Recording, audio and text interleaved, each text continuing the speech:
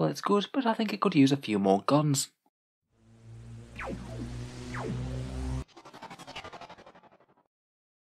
Hello and welcome back to Auspex Tactics, the strategy-focused 40k channel, where today we're talking about the Repulsor and Repulsor Executioner, a powerhouse model in 8th edition, though in 9th it is far more questionable. In the video we'll go over the datasheets, talk about some loadouts that I'd think about running for them, how to get more out of them in game, and whether or not they're worth it in 9th. So let's take a look at these repulsive anti-grav battle tanks with a look over their datasheets.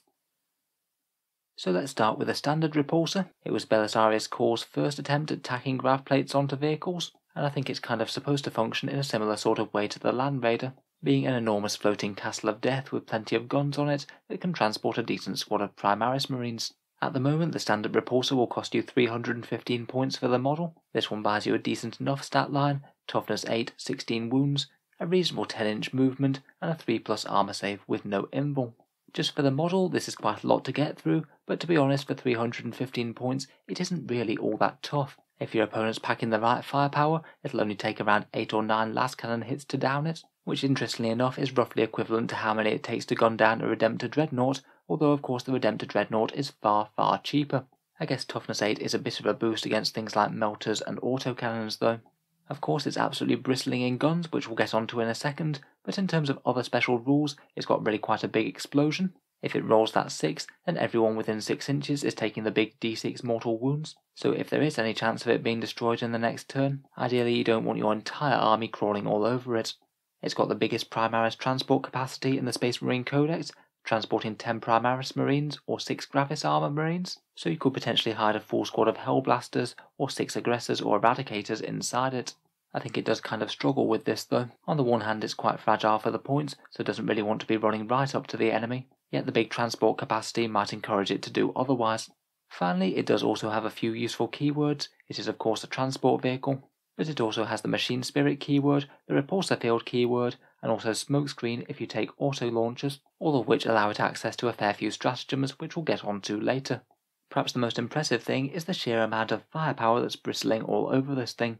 I know I put up the joke picture earlier, but it really isn't all that far from the truth. It's quite nice to be able to have quite a lot of guns to take down different targets at different ranges, but I have often seen when people try and shoot with a repulsor, it can lead to a bit of decision paralysis, not knowing which way to go with it, and sometimes struggling to remember exactly which guns you declared where by the time you've actually got round to firing them. In any case, out of the list it's got 3 essential base choices, 2 Crackstorm grenade launchers, 1 Hunter Slayer missile. It's quite a fun one that, to be honest. It is basically a hunter-killer missile, but it can target things out of line of sight. And you also have the option to take an additional Iron Hail Heavy Stubber, which doesn't seem to have a points cost at the moment, so you basically always may as well do this.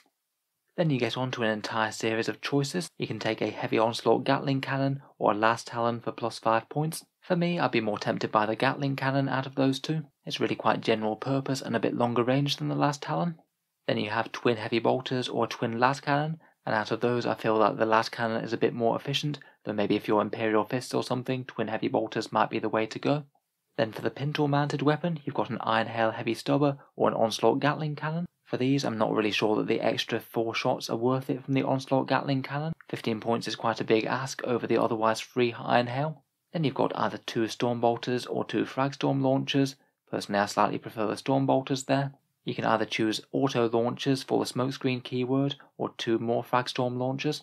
I could go either way on that. The option of Smokescreen is quite powerful, but more firepower isn't to be sniffed at either. And finally 1 more Icarus Iron Hail Heavy Stubber or Icarus Rocket Pod, which you could also swap out for a Fragstorm Grenade Launcher or Storm Bolter, though honestly I'd pick up one of the Icarus options as they're far better and are also free.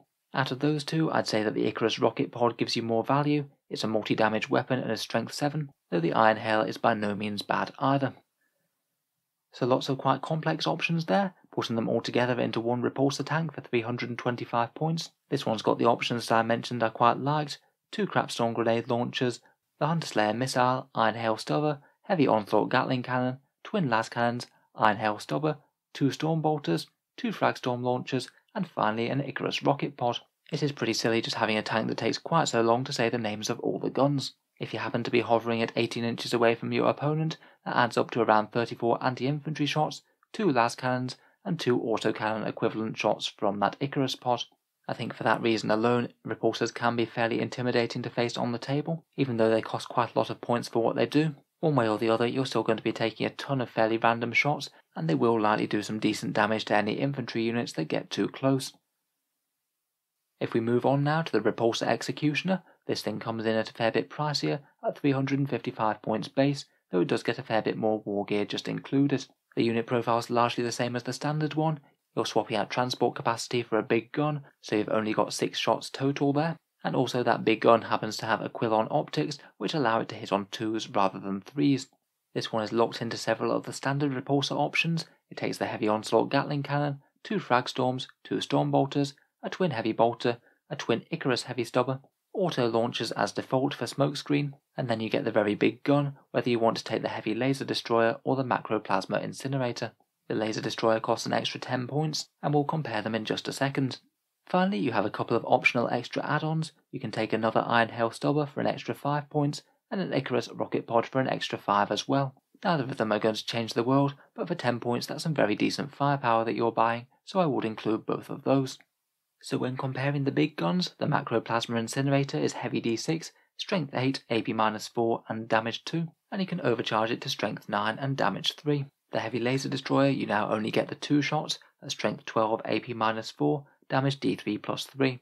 It's worth noting that the Repulsor Executioner used to be able to fire these twice. I'm afraid that's no longer the case. The only buff it gets to its firepower is its hitting on 2s. Overall, provided you're happy to overcharge, then the damage maths out to be just a bit better for the macroplasma incinerator against all targets. You're averaging around 6 wounds to tanks, or 2 or 3 dead space marines depending on how you roll, where the heavy laser destroyer will average 5 or 6 wounds to tanks, and around 1 or 2 dead space marines. Of course, if you're overcharging, you'll lose a wound or 2 here or there on the Executioner. You also do have slightly worse range on the plasma than the heavy laser destroyer, though you do save 10 points in the price. For me, I think that the macroplasma is probably the stronger pick of the two at the moment, though if you do just want some dedicated anti-tank, the laser destroyer will do fine, and extra range and no overheats is a bonus.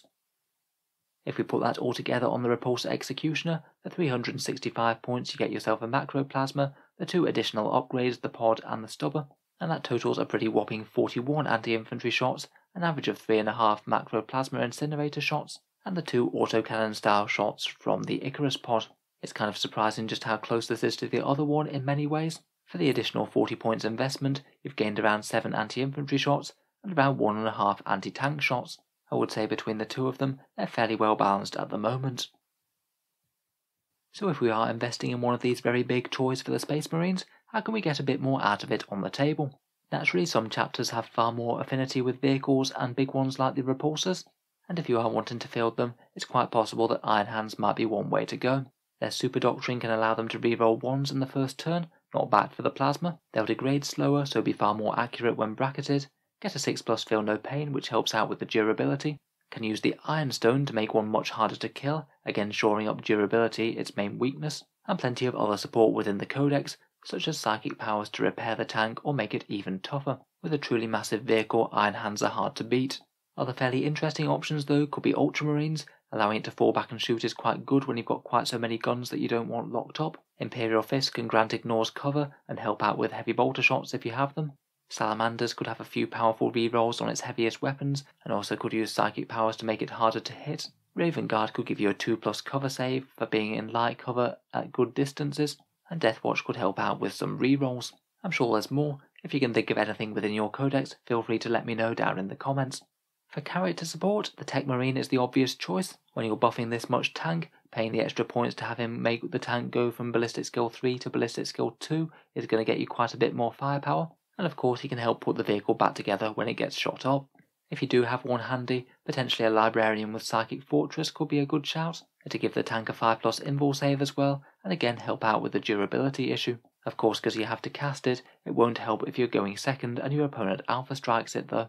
I don't think a Tech Marine is mandatory with one of these, but I think it certainly opens it up to the point where it is worth considering. Finally, we have a cluster of stratagems, Armour of Contempt for some feel no pain against mortal wounds, should that be a problem. Power of the Machine Spirit for 2 CP, could maybe be worth it to fight on top bracket if you are down at the lowest one. Grav Pulse for 1 command point, that's the Repulsor field stratagem. It can allow it to fall back and shoot if you don't happen to be Ultramarines. Or perhaps more powerfully, if you declare it in the enemy's charge phase, then they get -2 to their charges, particularly nice if your opponent does try to do something cheeky and charge you out of deep strike. Finally, if you are a Repulsor Executioner or you have the Repulsor with auto launchers, you can use Smokescreen. 1 CP for a -1 to hit really is quite good if you're thinking you're going to be taking some hefty firepower. On such a massive vehicle, I'd have a low threshold for using this if it was focused down. So overall, how good is the Repulsor? Generally, I think if you're using one of these in-game, you really need to treat it like a bit of a glass hammer, try and get it firing every turn, but not let your opponent bring force to bear on it, as it will crumble pretty quickly to any sort of sustained anti-tank fire. I want to screen this as much as possible so you don't have to spend CP having to fall back and shoot, and so scary melee units can't just rip it to bits in the fight phase, and maybe use some line of sight blocking terrain or its good movement to either outrange or hide from enemy long-range anti-tank guns on turn 1. I did mention the transport capacity issues before, but I think it is kind of questionable value to use as an actual transport. You don't want to be putting 300 points of fairly glass hammer tank on the front line, so it is kind of at odds with zooming Primaris forces into the centre of the battlefield. I'd be a bit more tempted to kind of opportunistically hide a fragile Primaris unit or two inside it. Maybe if it is just sat at the backfield getting ready to unleash its firepower, putting in a squad of something like Hellblasters, which are so squishy that the enemy would actually want to shoot them, might be a good bet if you have them on the field. Could also work with a few of the slightly more expensive Gravis troops, things like Aggressors or Eradicators perhaps. Even then though, I think you're already getting to the point where the tank is kind of about as durable as the unit is, though I guess it could make things harder for your opponent if they have to put the strength 5 and 6 weapons into the tank rather than into the unit. Typically though, I think I'd want to get them out fairly early in the game, quite possibly straight on turn 1 after enduring the first enemy round of firepower. So overall, in terms of how strong the Repulsor is, I think it does struggle to compete with other options. Just compared to perhaps the gold standard Space Marine vehicle right now, the Redemptor Dreadnought, the numbers just really don't stack up in the Repulsor's favour. You can get almost 2 Redemptor Dreadnoughts for the price of 1 Repulsor. As we said for durability, they're pretty much equally tough against strength 9 anti-tank weapons. They put out far more heavy anti-tank fire with those macroplasma incinerators, almost as many anti-infantry shots with 28 at 24-inch range, and on top of that can get rerolls through core and also fight in close combat. It is a bit weird to have a mainline battle tank directly outcompeted by a dreadnought, but here we are. I think the Repulsor is a fair bit more balanced against other Space Marine vehicles if you are comparing against them, though generally non-dreadnought armor options aren't really tending to be the strongest in Codex Space Marines right now. Overall, I'd say that Repulsors and Repulsor Executioners aren't a particularly competitive unit for Codex Space Marines, but I still feel that they could be the sort of unit that's quite punishing and intimidating when you're playing against newer players.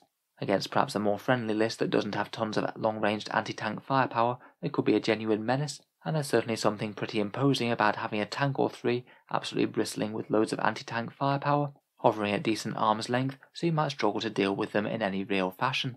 If your opponent does have units to answer them though, they can go down trivially easily though against the wrong matchup. So let me know what you think about Repulsors and Repulsor Executioners down in the comments below. Is my assessment of them right, or am I being a bit too harsh on them? Look forward to hearing your thoughts and ideas down in the comments. If you've enjoyed the video and would like to see more Space Marine Tactics videos, feel free to subscribe to Auspex Tactics, where I'll certainly be keeping them coming very regularly. Finally, if you'd like to help support the channel, I would just like to mention my Element Games affiliate link down in the video description. It's a discount-based retailer in the UK, and if you were thinking about picking up any Repulsors or anything else in the near future, if you click on the link and buy something from Element, a small amount of money goes to help support Auspex Tactics without costing you any more at all when you buy.